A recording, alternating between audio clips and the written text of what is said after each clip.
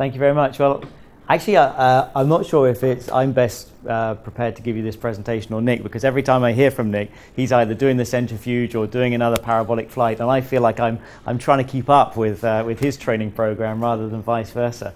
But hopefully this evening I'll give you a little bit of an insight of what I've been doing since 2009, as Nick said, when I was recruited into the European Astronaut Corps, and talk a little bit about the next steps, where those next footprints might be on which celestial body, and again, happy to go into more during the question and answer session on that as well. So unsurprisingly, I'm going to start off talking about the International Space Station, because this is our focus for all the European astronauts at the moment, and also my colleagues in NASA, in Russia, in JAXA, and in Canada. We're all focusing on doing a long duration tour to the ISS between now and 2020. And also, I think it's highly likely that we'll see the lifetime of the ISS go on beyond 2020 to maybe 2025. So the International Space Station, it's up there somewhere around sort of 340 kilometers. Actually, today it's nearly 400 kilometers. So it's a very low Earth orbit. 340 kilometers is London to Paris, so not very far. Because it's in such a low orbit, it's going extremely fast. That velocity there equates to about 17,000 miles per hour, which is 10 times the speed of the bullet that comes out of the Apache that I fly. And again, taking the London to Paris analogy, 340 kilometers, you'll get there in 45 seconds on the ISS, London to Paris. Going that fast, it does nearly 16 orbits every day. So it orbits the Earth every 90 minutes. So the crew, when they're in that working environment, one of the first things they have to get used to is their circadian rhythms, because the diurnal variation, every 90 minutes they're orbiting the Earth, the sun rising, sun setting all the time.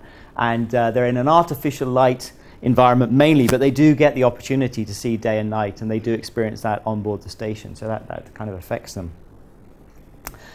This slide is going to just show you, it's kind of a fast forward of how the ISS was assembled. And in the bottom left hand of the screen around here, you're going to see some numbers changing. Every time that changes, it represents a new mission, a new construction launch that went on to assemble the ISS. And really, the ISS was a concept that began in 94, and it was a synthesis of many space stations. The Americans were keen to have space station freedom, as it was then called. The Russians were very keen to have Mir 2. Europe wanted to launch the Columbus Laboratory. Japan wanted to launch the Kibo. And so this international collaboration which was formed, which was probably the best thing you could have possibly done in human spaceflight, because international collaboration brings stability to the program, and that stability has seen us through till now, and it will see us through to the next 10 years. So I'll start this slide running, just showing you the concept of how it was built. The shuttle and the Proton, the Russian rocket, the Russian launch of the Proton, were really the mainstays of constructing the International Space Station, with the shuttle really taking on the main load.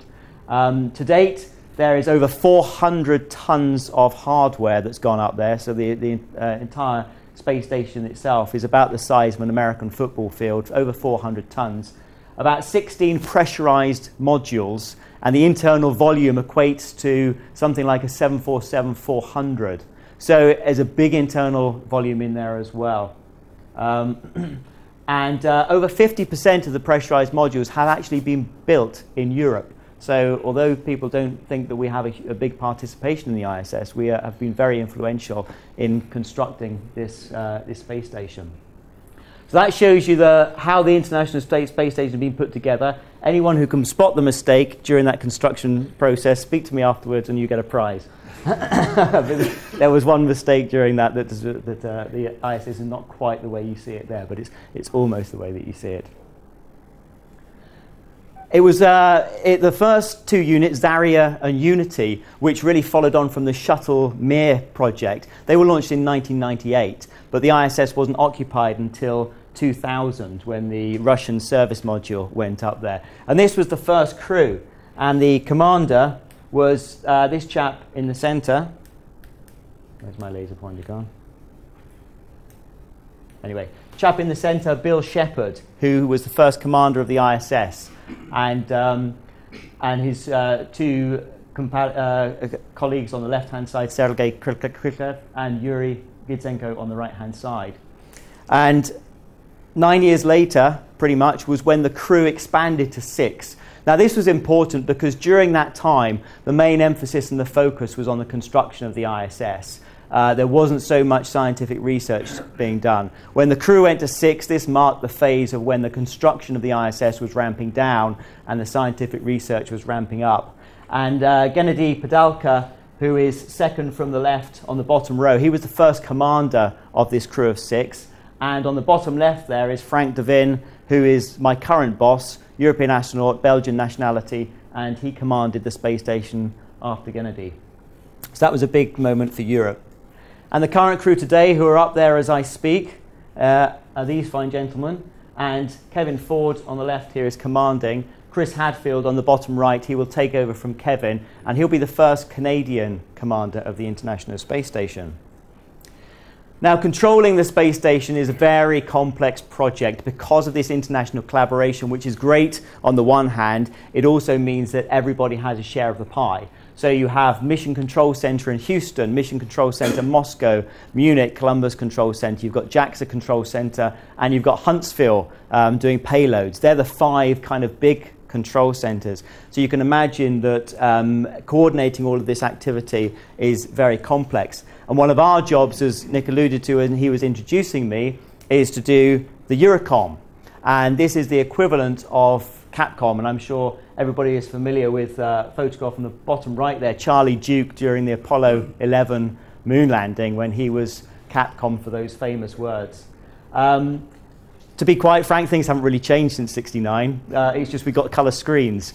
But it's very much a similar environment. Our job as Eurocom is you try and have an astronaut who does that role. We're the interface between this enormous ground support team, which is very complex, and we're the ones who chat to the guys on board the station, most of whom are our colleagues and friends. And our job is to try and put all of this information that is coming from scientific teams, from engineering teams, just into layman's terms at an appropriate time and in an appropriate manner so that we can help the crew on board. So talking of the crew, the activity, they are working pretty hard, so you're getting a good deal for your taxpayers' money. Normally their daily planning conference, it starts at 8 a.m. or it's finished by 8 a.m. At 8 a.m. they start working through till about 7 p.m. in the evenings. And the main focus is to do the scientific research with maintenance activities as well, ISS maintenance. We, as Eurocom, we keep them on a tight timeline. So this is our job, really, is to be listening in all of these loops. You have to have good situational awareness. You're talking to your colleagues in Houston, your colleagues in Moscow, at POIC in Huntsville. And the idea is always to stay 1 or 2 steps ahead of the crew, reading their procedures, making sure you know exactly what they're doing, what's coming up. So you anticipate all the questions they might have, all the problems they might have. So we keep them on their timeline, and we make sure that by the end of the day, we have achieved everything that is on this list, if not some more. We try and even get some get-aheads as well, because then the crew will need to go into preparation for the following day's work. So they work Monday to Friday on that timeline. Saturday morning is cleaning morning for the whole crew. And no joke, it's spent doing the primary cleaning maintenance for the station. And then Saturday afternoon is when the crew have the option to do what's called voluntary science. And because the scientific research is so valuable in terms of crew time, that's what we really want to try and maximize. If the crew are willing to hand over their Saturday afternoon to science, then they do so. Most of the crew members do that. So Saturday afternoon to voluntary science. Sunday is the day where they truly have a day off on board the station. It is filled with a few conferences. They get the opportunity to speak to a doctor once a week with a private medical conference. You can have private psychological conferences, and most importantly, private family conferences. So the NASA or ESA or JAXA CSA will actually go to the family's home and set up a video conferencing suite in your family home, so that on board the station you can have a nice video conference with your family once a week. In addition to that, of course, the ISS is quite a modern complex now, with every crew member having iPads and there's Wi-Fi, so you can tweet, you can blog, you can Facebook, and NASA have actually installed an app on the iPad for enabling FaceTime with your families as well. So in this day and age, the crew do have lots of access to social media and to interacting. And of course, today, I mean, we've seen, for example, the photographs that Chris Hadfield is sending down at the moment, tweeting down from the ISS. He's doing a fantastic job, and some very inspirational photos coming back. But as I mentioned a couple of times, the main focus is on research and getting our value for money now as a scientific laboratory. The crew set a record last week with 67 hours dedicated to pure scientific research, and that's going up and up every week, every month, because the maintenance activities are getting less and they're getting faster, and the scientific return is getting better. Columbus Laboratory on the left-hand side is at the front of the station in terms of the orbital plane in the direction it's flying. So Columbus and Japan's Kibo Laboratory, they'll get hit first by any debris. So that's the location where most of the European science is done. Columbus has kind of migrated towards being a human physiology module. There's lots of human physiology payloads are in there, and that's where lots of that kind of science is done. Some of the most interesting science, I think, being done on the station at the moment is medical research, not just in terms of human physiology for the sake of space exploration. That's very important. There's a lot of work going on to that. But a spin-off, if you like, from that, the fact that it's been discovered that viruses have become more virulent in a microgravity environment, not quite sure why, but they are, makes it an excellent environment in which to study vaccines. The body's immune system becomes depleted in a microgravity environment. So with those two, studying of vaccines, immune systems, pharmaceutical companies are very interested now in using the microgravity environment for research. And I think we're going to start seeing some very interesting medical data coming out of the research that's been going on at the moment. An example of that is Salmonella vaccine has already been produced based on the ISS research. MRSA has flown on the ISS, and that's being worked on now. So we may see other viruses being taken on board the ISS for investigation. And the crew do get involved hands-on on things like biological experiments, fluid physics, material science experiments as well. In terms of the ISS orbit, it's launched into a 51.6 degree inclination. That's the orbital inclination of the space station. The reason for that is the Russians. When they were a partner, their launch site is Baikonur, which is about 45 degrees. And they couldn't launch at that inclination because otherwise the boosters would drop on China, which wouldn't be very popular. So to stop the boosters from dropping on China, 51.6 was the chosen inclination. And in some respects, people thought that wasn't a great orbit because you can use an equatorial orbit, for example, is much better if you want to do lunar exploration and beyond. But what it does mean is that it's a great platform for things like Earth observation and giving us the extra science that we can get from weather and satellite coverage. It actually covers 75% of the Earth's surface and 95% of the habitated lands. And so from an Earth observation point of view, the Earth's rotating underneath the ISS, so on every orbit, it's about 22.5 degrees shift, which is why you're seeing these yellow lines shifting left. That's the orbits of the ISS as it goes round. So you get some fantastic Earth observation, and things like shipping antennas are currently being used on board the space station to monitor worldwide shipping traffic. So it's a great platform for that. And we get to watch extremely good videos such as this one, which is an exposure taken every 30 seconds at night time, which just gives you an idea of what our beautiful planet looks by night.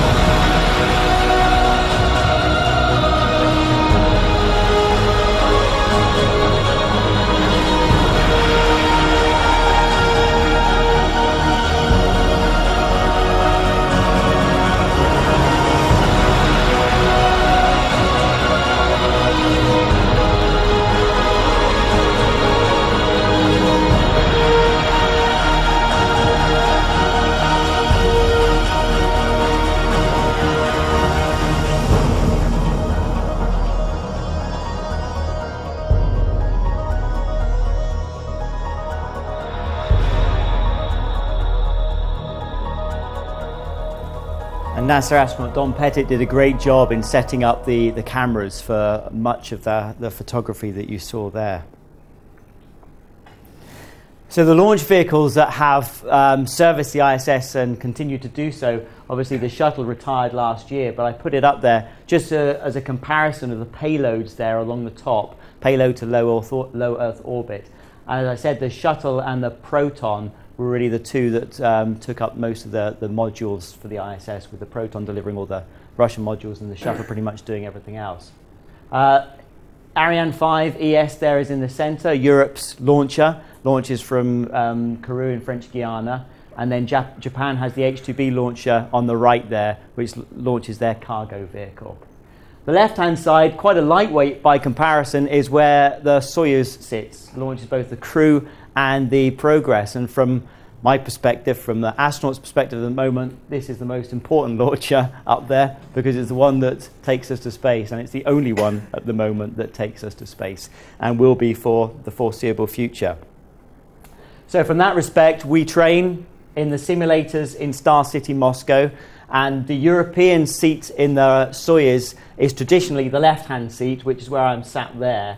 And as a left-hand seat, astronaut, so you have to be trained up to the same level as the commander. So it does require quite a lot of extra training than the right-hand seat, which is sometimes unfairly just called the tourist seat. It's not. There's actually quite a few important jobs to do in the right-hand seat, but the left-hand seat does require a lot more training. I think one nice way of describing the Soyuz would be a wonderful mix of old and new technology. From a test pilot perspective, I'd call it an ergonomical nightmare. For example, you have these big clunky oxygen O2 valve on-off switches that haven't changed since really the 70s and 80s in terms of their design, their progress, combined with glass cockpit technology. But the old Russian adage of if it ain't broke, then don't fix it really applies here. And I think it's a fantastic vehicle. It's very reliable. It's typically Russian. I had the benefit of flying some Russian helicopters prior to leaving the army as a test pilot, and really their spacecraft are just like their helicopters. They're solid, indestructible. This is the actual vehicle that ends up in space, with this capsule here in the center being where the crew sit, and this being the habitation module where the crew can actually get out the seat and go and change and relieve themselves in this module here and feed themselves, etc., during the 2-day rendezvous. Now, at the moment, in March this year, the crew is going to do a 6-hour rendezvous. It's going to be the first time the crew have done it. They did that last year with the Progress vehicle, and it was successful. And so it'd be interesting to see how that goes and also what the crew think of it. Some crew members think it's a good thing in terms of spending a shorter duration in the Soyuz and getting onto the ISS. Some crew members think that actually by the time you come to do the rendezvous and docking stage, by that time you're actually pretty tired. You've had a long day and all of the preparation. You've gone through a launch. You've sat in your seat for 11 hours. And there's no opportunity for the left seater, for example, to even leave the seat. And then you're just into the very, very hard, demanding phase of rendezvous and docking at probably your lowest ebb. So it'll be interesting to hear the feedback. I'm generally interested to see how that goes. But I think that we will probably see this 6-hour rendezvous becoming more common. The ATV has crew impact as well, interaction. This is the cargo vehicle that Europe supplies. It's arguably the most sophisticated spacecraft flying because it's fully autonomous, and it provides power, water, gas, hardware to the crew when it docks. It's about the size of a London bus and weighs 20 tons thereabouts.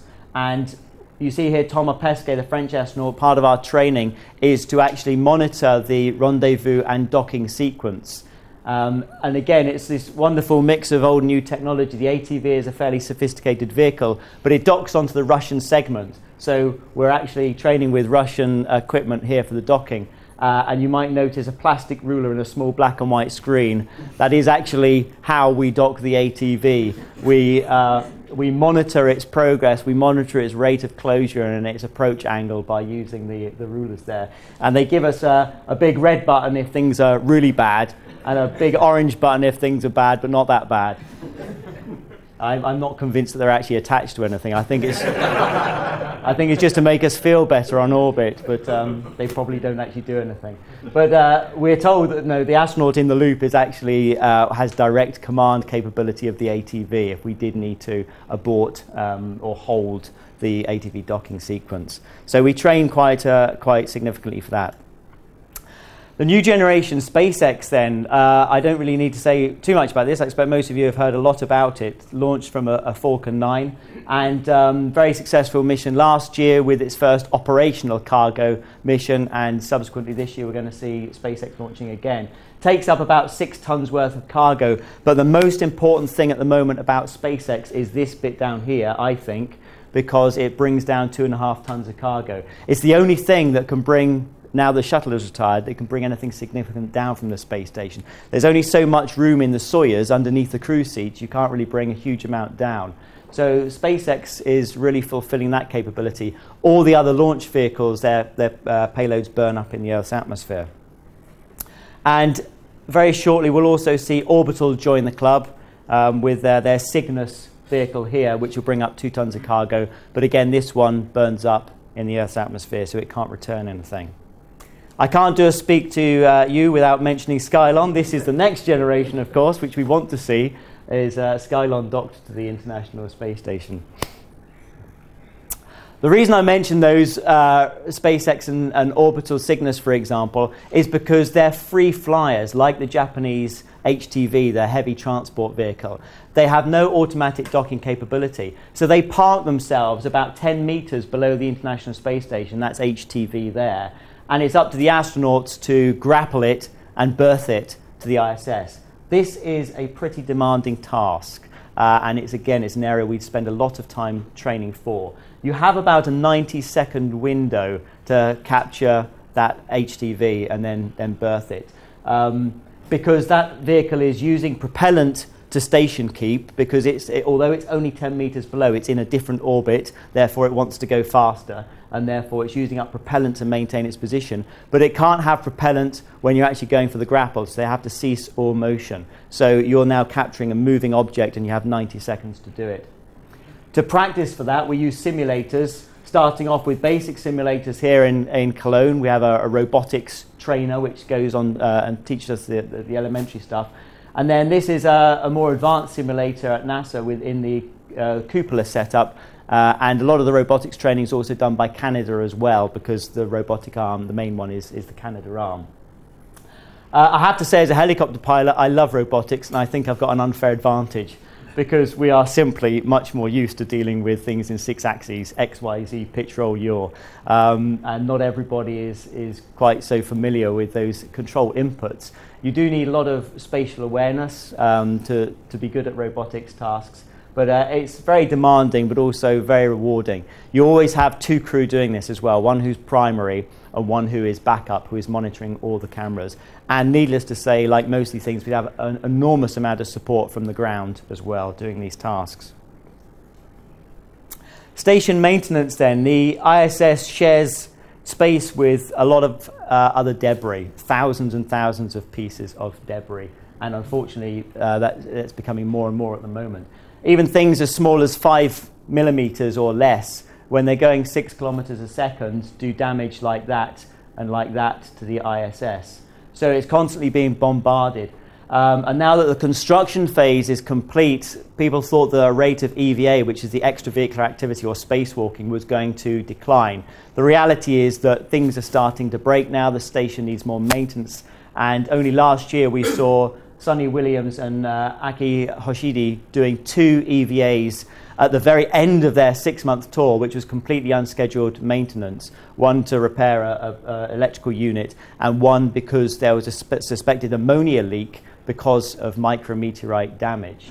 Both those EVAs were very successful, but what's interesting is that during the construction phase, of course, the crews would practice their EVAs again and again and again in the Neutral Buoyancy Laboratory in Houston, and they'd be extremely familiar with exactly what they were going to do.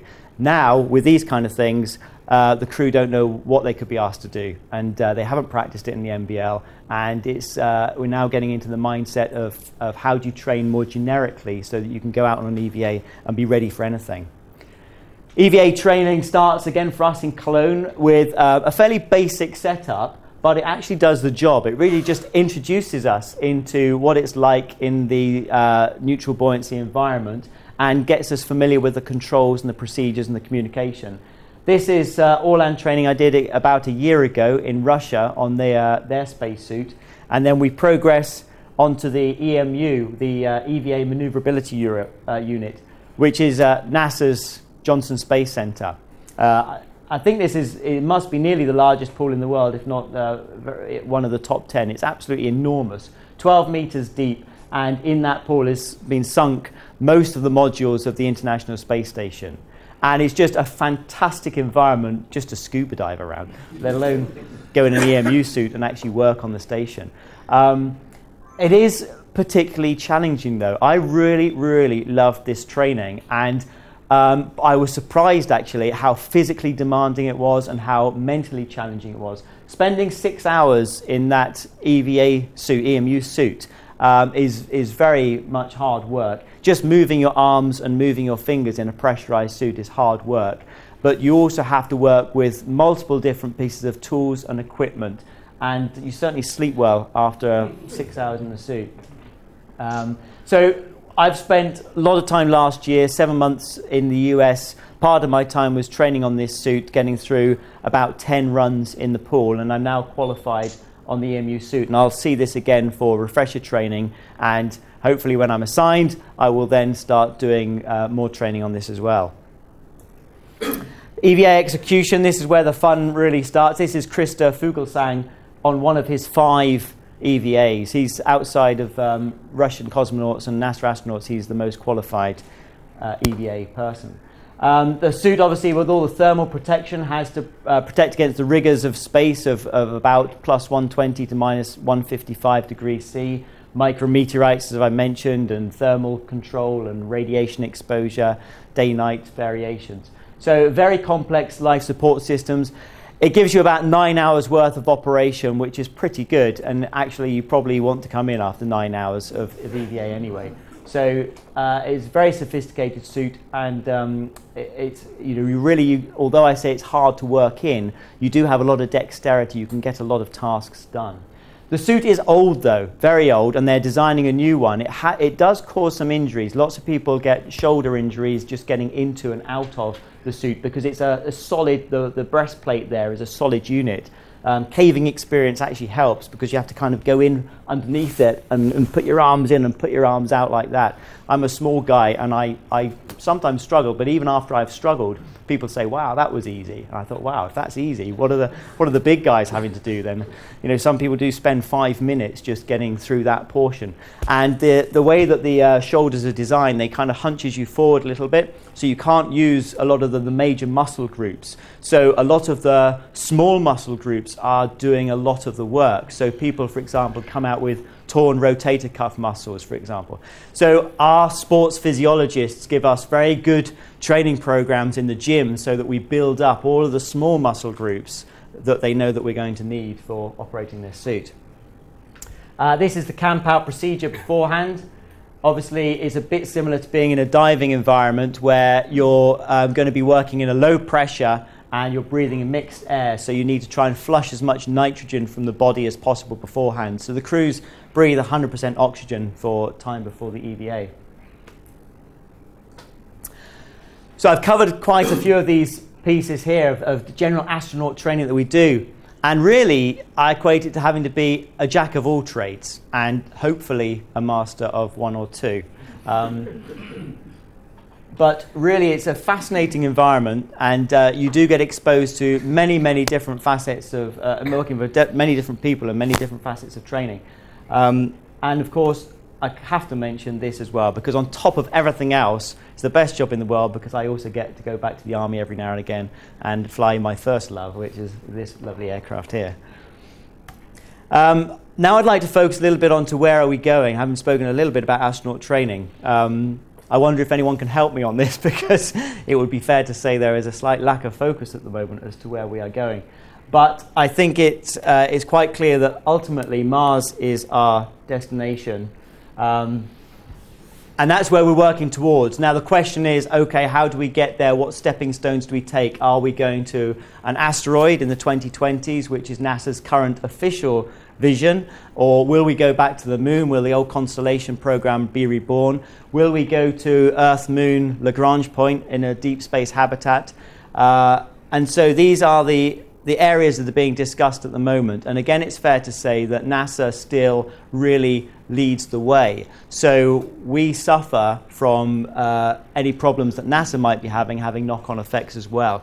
And we haven't really had international collaboration yet on the next big step, with the exception of paperwork in terms of global exploration strategy, for example. And that's all very, very good work. But in terms of actually big decisions and making hardware, international collaboration has only just come, which was brilliant news, as Nick alluded to in the ministerial, which at least ties in Europe and NASA, and that was the MPCV, which I'll talk about in a second. So it's more a case, I think, of a capability is being built. And it's a bit like the tail wagging the dog. In the 60s, you had President Kennedy saying, we'll go to the moon, and we build what we need to go to the moon. We are now, or NASA is now building capability, and Europe too is starting now to build capability. And it's going to have multiple uses in terms of a destination, which is not a bad thing. Ideally, you would want to set a destination. You would like to have stability in knowing that destination. But by starting to build a capability, we have the SLS, or Space Launch System, which I heard being referred to last week as the Senate Launch System, which kind of highlights the political difficulties there are in the US in terms of building something like that. It's going to be a monster. The 130-ton version will be, if it's built, the largest, most powerful rocket ever built, 5 times or greater payload than five shuttles. And Lockheed Martin on the right there building the multi-purpose crew vehicle, the MPCV, which is going to be a 4-seater spacecraft. First launched in 2014 on top of the Delta IV, and then it will be launched in 2017 on top of the SLS. And the 2017 will be unmanned, go around the moon, and come in at about 11 kilometers per second, which will be the fastest re-entry to date of any spacecraft into the Earth's atmosphere. Having done the 2017 test, 2021 will be the first manned flight doing a similar profile, a translunar profile. And I've mentioned this, the ESA-NASA cooperation of the MPCV. The ATV will live on. We've got another 2 ATVs to deliver, one this year and one in 2014. But the technology is going to go into the service module for the MPCV, which is fantastic, I think. It really ties us in. It gives us that stability, and it ties us in with a deep space exploration program. With these two combined, we will have the capability to, or NASA and ESA will have the capability to do those 2017 and 2021 missions that I spoke about. And then from here, we can build in habitation modules, which will enable us to then look at, for example, Earth-Moon Lagrange points. And I think that's the way of the future. I think that's what we're going to see, is we're going to see these capabilities being built, and then that will drive the destinations that we go to. And hopefully in time, we will then start seeing either a lunar lander or a Mars lander or asteroid space exploration vehicles on this package, and the package will grow, and that will expand the destinations that we can go to. So I've spoken a bit about asteroids. They became very close to my heart last year when I was in Russia, and my boss phoned me up and said, would you like to go on a NEMO mission?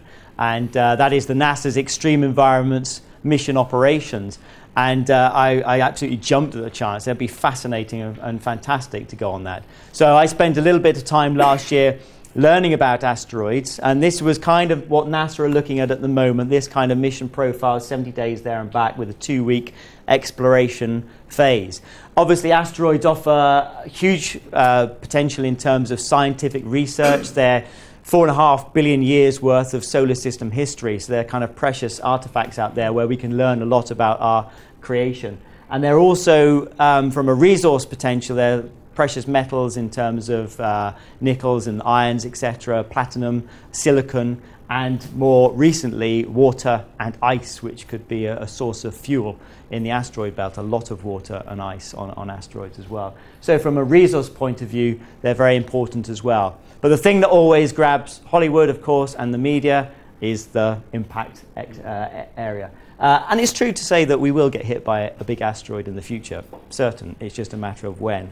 Thankfully, probably not within the next 100 years.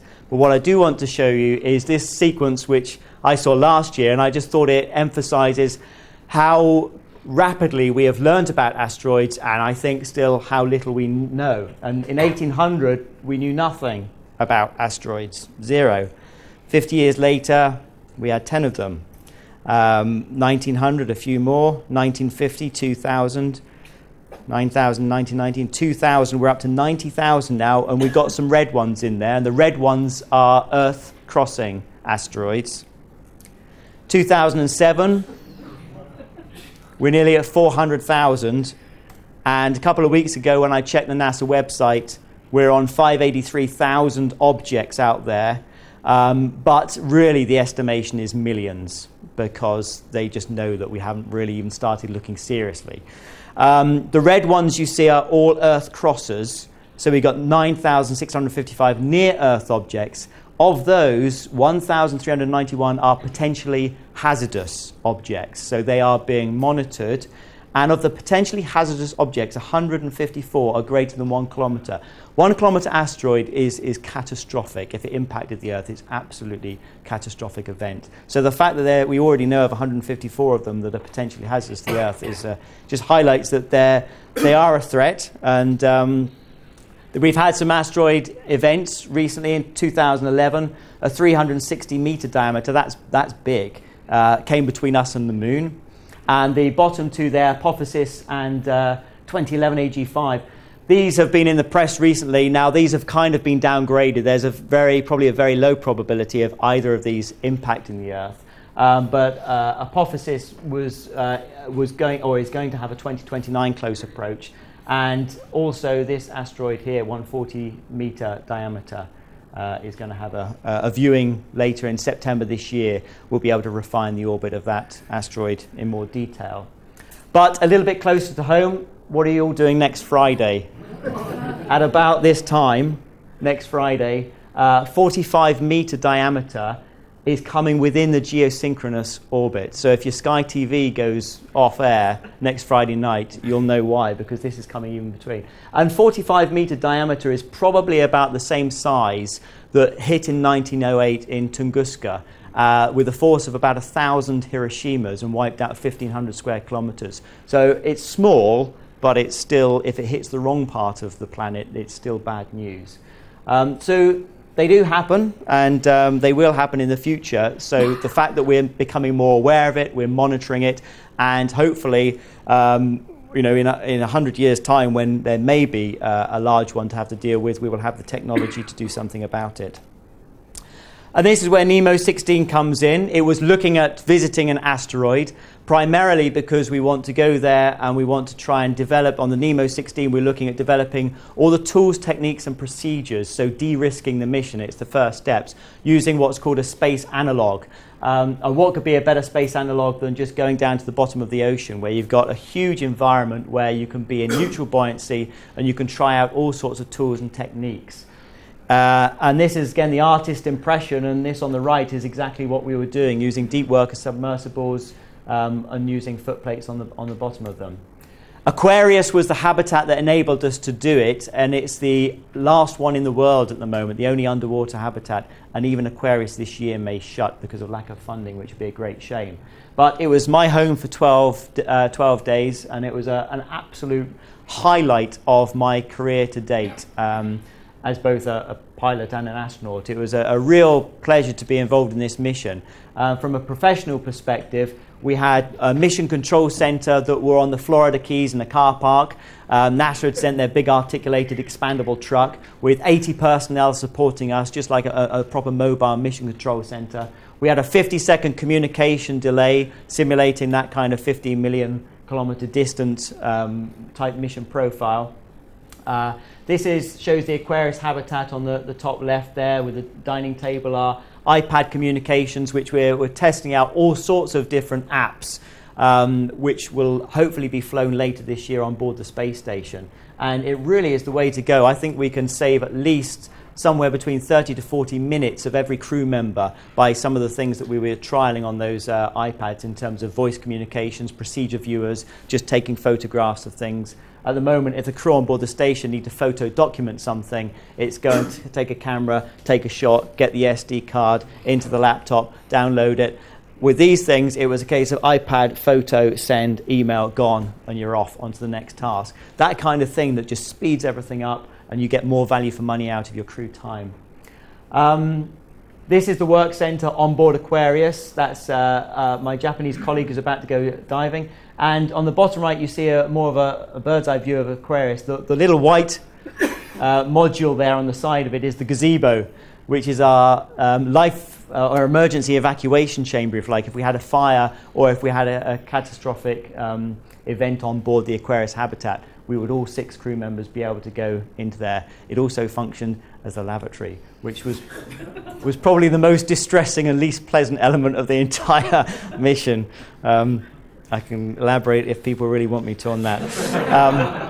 And what I'd like to do now is just to show you a short video which kind of highlights the Nemo mission.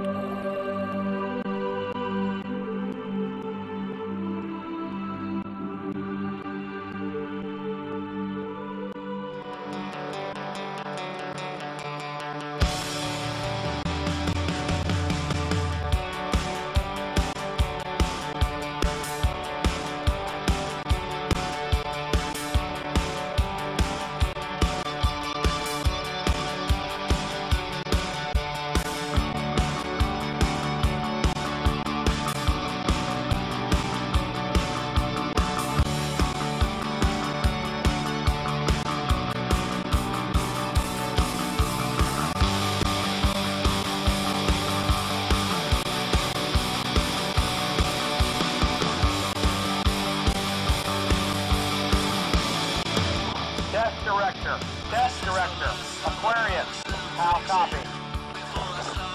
Aquarius, Desk Director, loud and clear, how me? Copy, Lima Charlie also.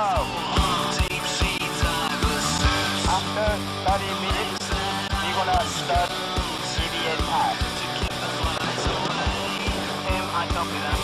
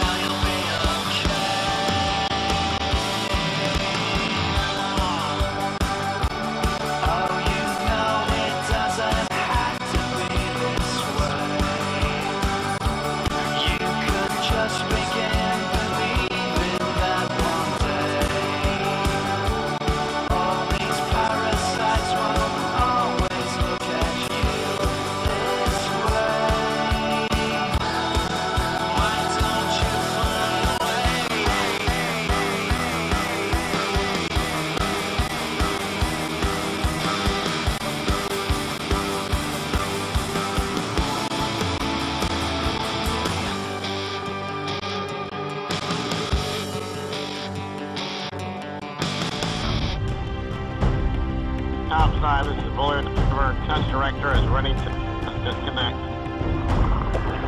Blue Diver, Aquarius, copy.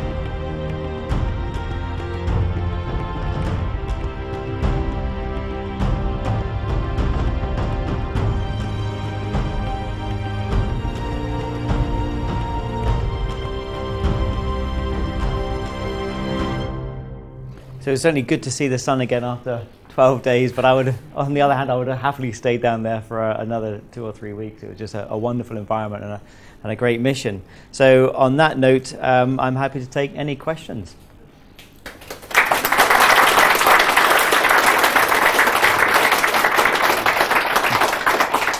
Yes, sir. Great speech, Tim. Thanks very much. Really enjoyed it. I'm going to put you on the spot a little bit here then. So, as we understand then, the UK have put this money into the ATV being the service module for what I call Orion. And the second mission is going to fly the first men to the moon, hopefully, for a number of years. Given that UK investment, does that give you a kind of priority, do you think, in a seat? I think sort of what it is fantastic news and very positive, obviously, for the UK industry as well, because we've now got industry involved in this, and as well as myself. It actually opens up potential in ISS as well as MPCV, and yes, certainly the UK is now part of the club, if you like. They always were, and the Director General of ESA was very generous in his words when I was selected, and the fact that he was always going to fly me. But of course, the ministerial was very positive last year, and that's a good thing. And it's a good thing for now. It's a good thing for the future. And this is what MPCV and the service module really is. It's about the next steps in the future. So I really hope we see a European astronaut on board Orion on one of these deep space missions, yes. There are only 4 seats, so they're going to be hard won by and hard fought. And also these launches aren't going to be anything near as the frequency that we're witnessing with the Soyuz and the ISS at the moment. But I certainly think that Europe has done enough to guarantee a seat on the Orion at some point. Would that be you? I would love it to be me. However, obviously France and Germany are also contributing a large sum of money into this program as well, so there is competition. Thank you. Have you done any training with the Dragon spaceship at all? Because with that upcoming as the crew vehicle to ISS, is it definite that you would be flying the Soyuz, or is there any element of doubt? At the moment, all of the serious crew training is on the Soyuz in terms of spacecraft that's taking astronauts. The Dragon training that's being done for the crews is all in terms of grappling with the robotics and berthing and operating the Dragon once it's attached to the station as a cargo vessel. That's where all the training is focused. But it's fair to say that there are working groups at the astronaut branch within NASA who are clearly working with SpaceX on the 7-seater variant of the Dragon Rider. And I think about 2018 was the latest I heard, a projected crewed version of that. Unfortunately, it's kind of slipped back from what was originally maybe 2015, 2016. I'm now hearing 2018. Absolutely. So at the appropriate time, the crew members will get involved in a sufficient lead-in time to be prepared for that. But the Soyuz is going to be the mainstay for the next 3 or 4 years at least. Are you a fluent Russian speaker? I'm not fluent Russian speaker. I'm kind of intermediate high Russian speaker, and I'm very happy understanding Russian. There's a big gap between understanding and speaking. But no, my Russian is progressing, and I have about 4 hours of Russian lessons every week when I'm in Cologne. And as do all the NASA astronauts, and as do my European colleagues. So we're all focusing on Russian. So really, you expect to be... Yes, and it's very important for European astronauts as the left-hand seat in the Soyuz. You really have to be on your game. And also, if you want the opportunity to perhaps do an EVA with the Russians in the Orlan suit, the training I did there in Russia last year was all in Russian, no translation. at all. So you're just there in the suit, listening to Russian, speaking Russian back. But actually that part of it's quite easy because you've spent the night before studying your procedures and working in Russian procedurally as opposed to conversationally. Procedurally is much easier in a working environment. It's then when you kind of go for a drink later with your Russian colleagues and you get into conversational Russian, that's when it becomes very hard. Thank you. Yes, sir. Picking up from that, is it worth learning a bit of Mandarin? Just on the off chance that you... We have two members in ESA who are learning Mandarin at the moment. One, Thomas Pesquet, the French astronaut, and one of our managers. And they've been learning Mandarin for about a year now. They just got back from a 2-week visit to China. And last September, the Chinese Space Agency visited ESA. So ESA really are the ones who are paving the way forward in this relationship with China. And I think we're best placed to do that. NASA obviously have their limitations on what they can do, as do Russia. So Europe, we're really kind of, in terms of this international collaboration, we have a very important role to play there. So it'll be very interesting to see how that develops, that relationship between ESA and China. Yes, Richard. You mentioned this 6-hour trip on the Soyuz from launch to the space station. Yes. I mean, you said you'd be interested to see the outcome. I gather it's pretty unpleasant at the moment with a couple of days. It's not that unpleasant actually. I think that the crews, once they've got over the launch sequence and they're going through their phasing, then the Soyuz is a cramped environment, certainly for 2 days. But it's not that unpleasant. There are a number of reasons to why you want to shift to a 6-hour one, and part of that is just to be more efficient in terms of cost as well. It's a lot cheaper if you can just do it in 6 hours, a 6-hour launch. But the Soyuz does have quite a lot, post-launch, the Soyuz does have quite a lot of rotation involved. And that can be quite nauseating for the crew. So that's another concern, is the 2 days allows you time to adapt to the space environment. Many astronauts suffer space adaptation syndrome, they call it, but basically feeling sick following the launch. And the Soyuz doesn't help that. So the fact that you're then going to go into this rapid rendezvous and docking, it will be interesting to see the results from it. Yes, sir. Firstly, thank you very much for a really interesting talk. I just wanted to ask something further on related to the gentleman who was just mentioned China. Do you foresee further human spaceflight collaboration with China in this respect, or do you perhaps even potentially foresee another space race potentially developing between China and America as a result of non-collaboration? I mean, what's your perspective on it? We are certainly working towards collaboration. Yes, and we're working towards flying a European astronaut in the Shenzhou. That's what we're working towards. So very much working towards collaboration. I mean, yes, it's interesting. If China really, progress at the rate that we expect them to, then that certainly helps other nations who might enter into this sort of space race environment to keep human spaceflight at the forefront of people's minds. But ultimately, I don't think, when you look at the end goal, I don't think that's necessarily what we're after. I think we need to forge with international collaboration on the next step and work there together. And that would be interesting if we could bring in China into the next step in some sort of collaboration. Yes, sir. Tim, we're now members of the LIPS. We have a microgravity community, which is a wonderful thing to be able to say. Your flight is not that far away, even if you were to pick up one of the last two up to 2020. Have you had any discussions about some British experiments? Because it will be a long process of peer review. Those experiments will have to win funding through research councils. I wondered if you've been involved in the start of getting some British experiments to take with you.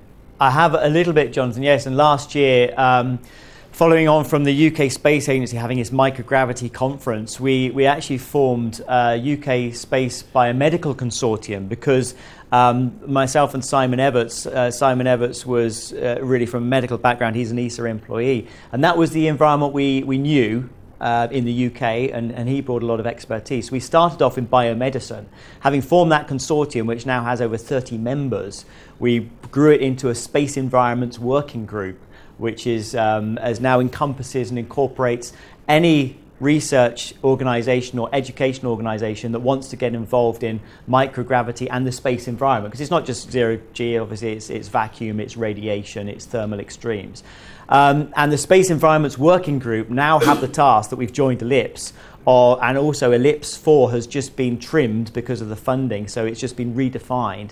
And within this new definition of ELLIPS 4, the Space Environment Working Group has really got to identify some quick wins for the UK, which scientific experiments and which areas are ready to go at short notice, so we can get them on board ELLIPS through that peer review process that you mentioned, and get them either on parabolic flights, in drop towers, on sounding rockets, or on board the ISS. So I think by August this year we will have something firm from the Space Environments Working Group that will kind of have put forward these are our core quick wins.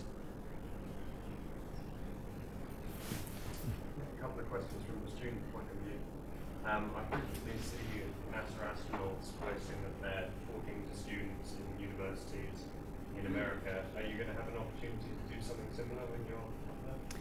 Yeah, oh, definitely. And it's something that we try and do at the moment. 2 weeks ago, I was at King's College London giving a couple of presentations, and this Friday I'm at Cambridge. So we already try and get involved as much as possible in educational outreach. And when I was on the NEMO mission, I actually did a couple of conferences from underwater as well. But it's very much a large part of the space mission. It's also to contact back with educational outreach and speak to students, and also on ham radio, for example, is another method of interaction, and that's definitely part of it. So yes. Is there any particular area of research that you're looking forward to getting your teeth into when you get up into space? I think the medical area is what I kind of alluded to earlier. I think that's very exciting. And I think that offers some very interesting results. So I think that would be the area that I would be interested in getting involved in. And also the human physiology is fascinating. We've put a lot of work and effort into countermeasures on board the station, because the muscle mass deteriorates, the bone density reduces, cardiovascular effects happen because all the fluid shifts up to the head and the center. So your heart, I mean, this is really the problem with the human body, is it's too good. The body is so good at adapting to a new environment, it adapts very quickly to spaceflight. And the heart is suddenly offloaded, so the stroke volume, or the blood volume reduces and the stroke rate reduces. And that has a really bad effect when you then land on Earth, and it will have a bad effect when you land on Mars, 38% of Earth's gravity, but still significant gravity on Mars.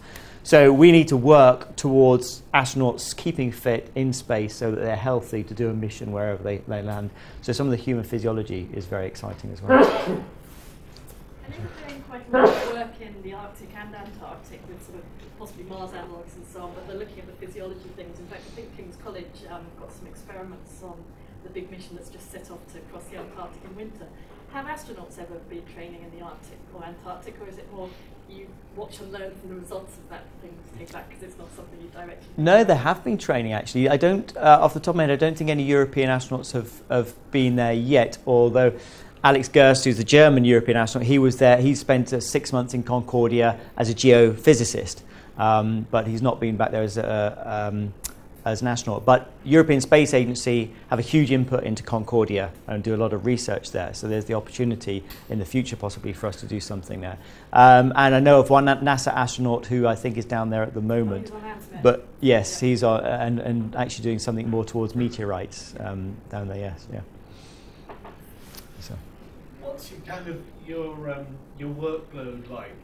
I'm thinking not just you, but your typical astronaut. Is it, at one end you could think of it as being like a 9 to 5 job, and then another way to think of it is it's a sort of calling that you spend all your waking hours on. Where would you sort of sit between those two kind of extremes, if you like? I think it tends to be in chunks because of the way the training program works out as well. If I go to Russia for 5 weeks to do all-hand training, I'm working 100% of the time 5 weeks. And if I'm in NASA, I spent a lot of time obviously in NASA last year. If I'm away from home, I'm just working solid.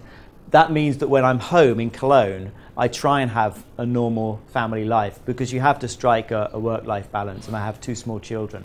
So I try and make it an office environment and just have a normal working day as much as possible. But no, if I save all my hard work for when I'm away from home, and that's when I just get down to it. I talked to an American astronaut once who was complaining about the fact that he was away from home half the time because he was in Russia. And I said, well, what about the Europeans? They were there away from home half the time in Houston, half the time in Russia. Can you give an indication, you are not assigned to crew yet, how much time, percentage-wise, you are in Russia, in the United States, or how? For Luca Parmitano, he was out of our new class of 6 astronauts, he was the first one to be assigned. And he had his breakdown was about 55% NASA, about 40% in Russia, and then the rest was between Canada, Japan, and a very small amount in Europe. And because of that, he moved his family over to NASA, and they've been living there ever since. It makes sense to base yourself at least somewhere where you're 55% of the time.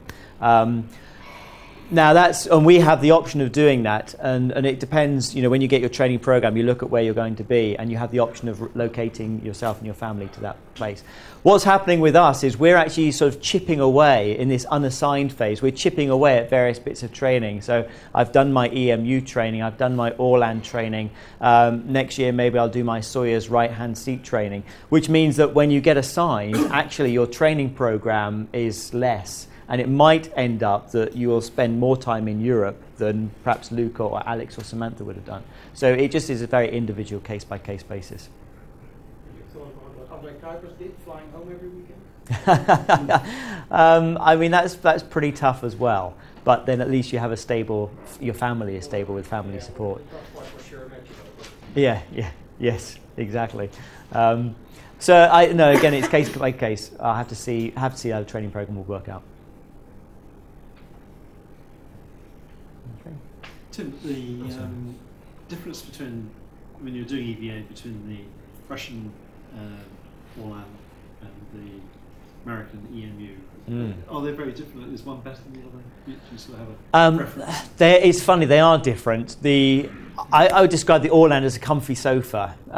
You kind of get in through the back, and it's easy to get in. You just open the hatch and slide your legs in, and in you get. Glove size is a small, medium, and large.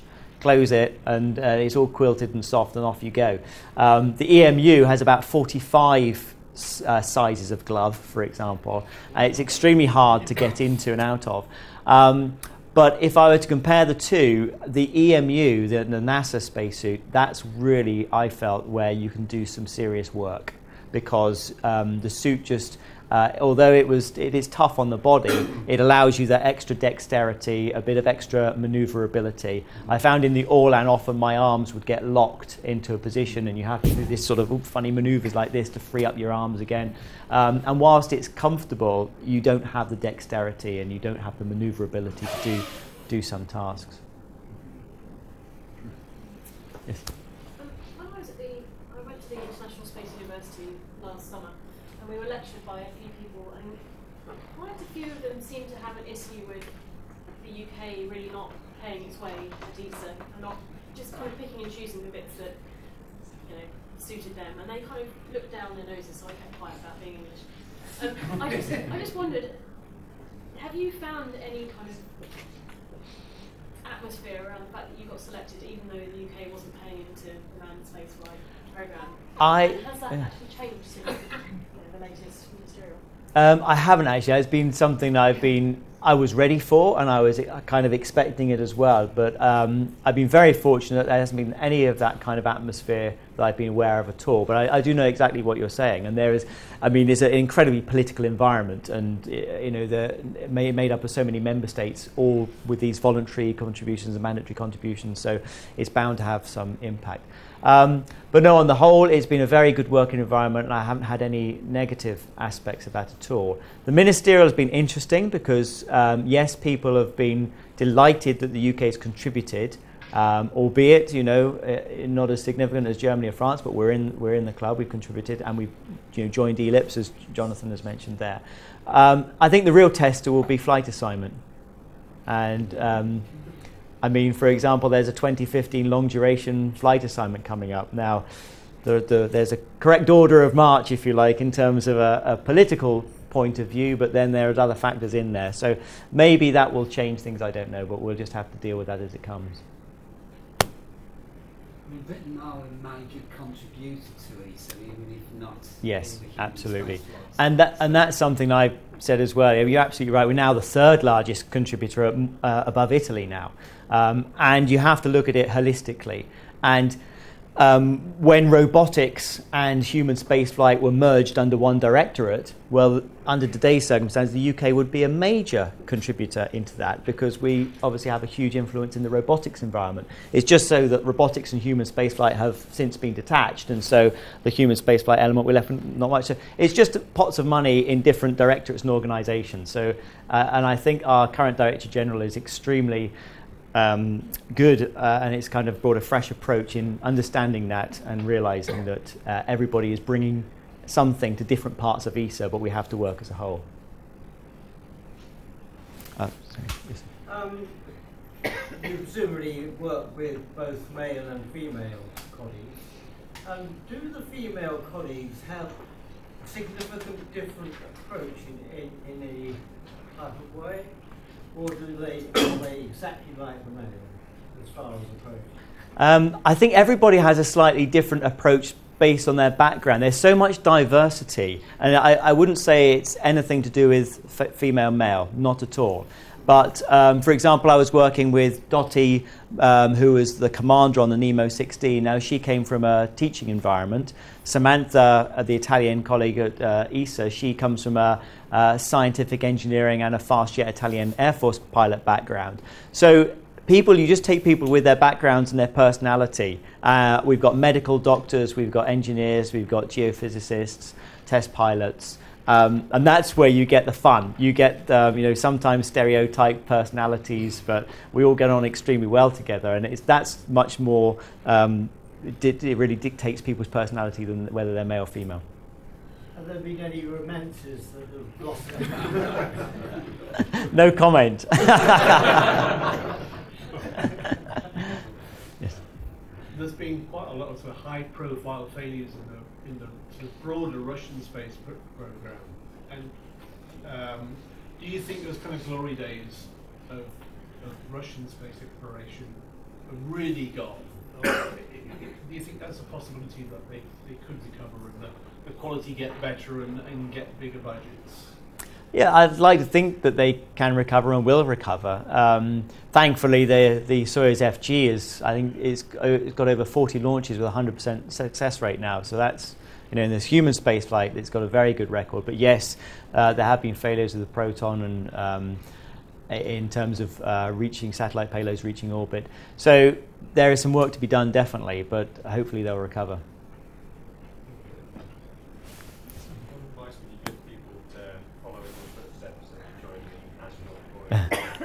I do get asked that quite a bit, and it's a really hard question to answer, because as I was alluding to earlier, all of my colleagues, we come from such a diverse background. There is no set route to follow. As Nick said, I left school at 18. I worked in a bar. Then I went on Operation Rally to Alaska and joined the Army. I got a degree when I was 32 in flight dynamics. And it was my operational background and my career as a test pilot that enabled me to go for the position as astronauts. Other people have gone straight through academia, got their doctorates, and then become astronauts straight out the back of a doctorate with relatively little operational experience. But we all bring something different. So it's very hard to tell people what you should do. I think the main thing is everyone who I work with is very passionate about what they do, and they've always tried to be as good as they can be.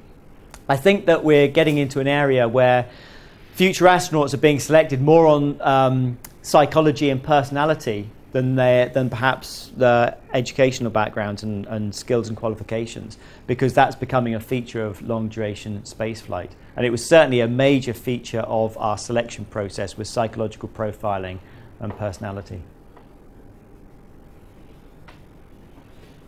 Time for one more question. The Mars 500 simulation, I mean, it's interesting sort of talking about psychological aspects. I believe that they actually had some problems with the crew who undertook that simulation. And I don't know whether you're sort of familiar with any of the lessons they might have learned from that, for allocation of crews to long duration missions and things like that. To be quite honest, I haven't had a huge amount of feedback from the Mars 500 in terms of the data. One of the participants has actually just started working at the European Space Agency, and it's possible that a second participant will as well, actually at the European Astronaut Centre in Cologne. So I hope to have the opportunity to speak to those individuals and actually gain more insight as to what they went through. But I had heard that it was a very successful mission, and they did identify some areas that needed focus and attention, but on the whole there wasn't a huge amount of conflict, and most areas were resolved quite well. My personal take on that is you can learn some valuable lessons by those kind of space analogues, but if I were to put myself in the shoes of going on a real Mars mission, one of those, from a psychological point of view, one of the overriding factors is that element of risk in terms of once you leave Earth's orbit and you're off to Mars. You really are in a very high risk environment for a very long period of time. And also the real effects of the body in terms of your physiology, maintaining your health in that environment. So by having that element removed, you can't simulate that in a space analog. So you have to be wary of the lessons learned. You have to be very careful about what you extract from something like that. I do think there's good value to do it, and there's valuable information to get out of it, but you just have to be a bit careful. Tim, that was absolutely terrific. I mean, you showed some brand new material, which I certainly hadn't seen. Most of us hadn't seen. Lovely to see you on Nemo wearing the Union flag. Yes. That's a really nice touch. Tried to get it into the shot wherever I could. Yeah, well done. And terrific also when you were doing the Hydrolab work in the States. There was the Union flag on the wall. Great stuff. Yes, That's fantastic. Which leads me to I'll say a couple of things, just sort of a bit of a wind-up. Alice is going to make a couple of things in terms of presentations to you. But first of all, both of us are wearing the BIS Human Spaceflight badge, which I'd like to say a quick word about, because this started around about 2007. We were campaigning as a society to try and get yourself, actually, not you personally, but a British astronaut. Yes. And it actually worked. Now, we don't really know what was in Lord Dreyson's mind at the time, back in 2007, 8, and I'd like to think there was some little subliminal influence going on. So that explains the badge. The other one is the silver pin badge, which is coming up. We've got one for you. This will be when you've done your orbital flight, and so far it's been 5 awarded to British-born astronauts, and yours is waiting there. You may be beaten into space, of course, because I suspect Virgin Galactic, David Mackay, chief test pilot at Virgin Galactic, will be beating you into space, but not orbital space. At the moment, we're not awarding a silver pin for space. We may have a bronze one, possibly. We should say. So I think you're on the cards, unless you're a space tourist. We don't. There is, of course, Sarah Bryan. Of course, yes. But we're yet to see whether she beats you. And I do wish those projects the best success. I have Virgin Galactic and Sarah Brightman's as well. Yeah. But anyway, that's for the future. I like to think if you made it to the moon, it'd be a gold one. we'll see about that. But Tim, thank you so much. Final thought from me. Alison's about to come on the set. I did a piece a few years ago, before you were around, and The Guardian called it. It was about British astronauts. the Guardian called it Britain needs a new Dan Dare. I'd love to think, I mean, you're a major, Dan Dare was a colonel. So I've got some work to do, yes. And Dan Dare had a colleague called Digby, who was his assistant. Maybe there's a younger member in the audience who one day, maybe a future colleague of yours on the ISS or on, who knows, on asteroid mission or whatever. But anyway, best of luck for the future. We're really looking forward to hearing you come and talk again to us in due course. I think we'd just like to say thank you and a quick round of applause if we may.